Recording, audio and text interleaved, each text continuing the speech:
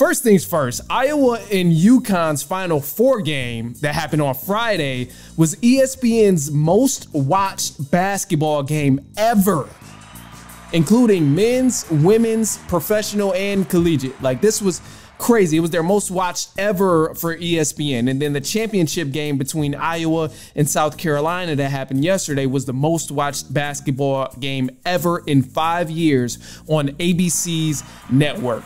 So this was huge for women's basketball. And of course, that one includes the professional or collegiate as well from both men or women. So I want to give a special shout out to the women's basketball, bro. They've been slowly restoring the game that I love, bro. I'm loving that I'm seeing this. You see the toughness. You see them battling against each other. You see a lot of fundamentals. You see great coaching. This is all stuff that I grew up on when I first started watching basketball, when I first started playing basketball. I loved watching basic fundamentals and seeing guys make the right pass, seeing guys take the right shot, create a play or run a play, I should say, run a play and get people open, get an easy bucket off the play. Look at all the opportunities that happen from this one play that you ran. This is the basketball that I enjoy watching. So I loved what happened with you know, the Iowa game and South Carolina, the championship, and then I also loved the UConn and who did they play? Oh, Iowa, UConn and Iowa as well. But you know, the South Carolina and USC, all of these games was dope, bro. It was really, really cool to me. But most importantly, I think this recruiting class of 2020 will probably go down as the class that changed women's basketball forever.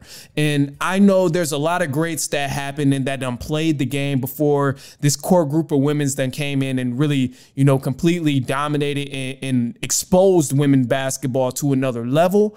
But at the same time, they capitalize on having social media. They capitalize on being able to watch these games on a large network, being able to watch these games in a primetime slot on ABC or ESPN.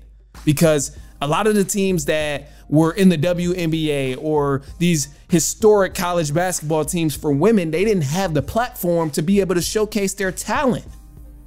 You see people talk about it now where they're saying, there used to be tournament games being ran inside of hotels, hotel gyms.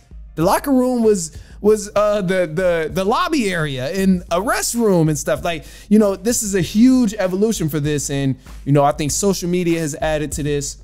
Obviously, the networks of giving these women a platform to showcase their talent, and they've capitalized on it. So this recruiting class of 2020, this is huge for them, man, and I'm loving it here, and they did not disappoint when they got on the big stage and really got the chance to show everybody what they were about. I'm loving that we seen them actually play good basketball instead of people making jokes of how bad they were or they didn't do this like the men. People were on the flip side of, damn, they play way better than the men's from what we see.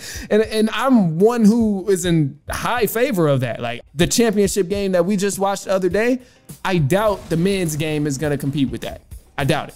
Between Purdue and UConn, I don't think it's going to be up there on this level of excitement and all of that, because going to Iowa and South Carolina, Iowa, they obviously lost the game. South Carolina won. Congrats to Dawn Staley. She won 87-75. And this was an amazing game all around. When you look at each half that happened in the game, first quarter, second quarter, third quarter, it was always a bang to end the quarter. It was always something exciting that happened. There was constant runs that was going on, constant lead changes that was putting teams in position to either stand tall or fall short. And this is what you've seen.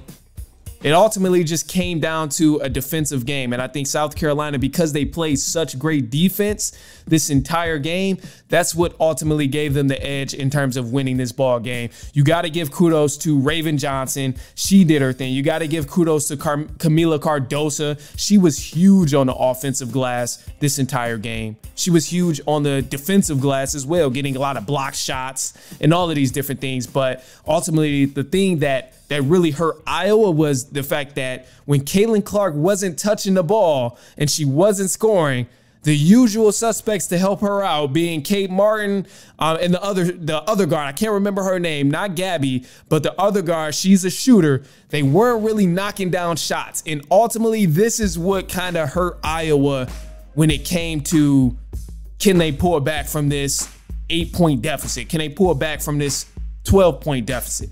It's like if Caitlin Clark isn't getting a lot of shots off, and she got some shots off, but they were highly contested.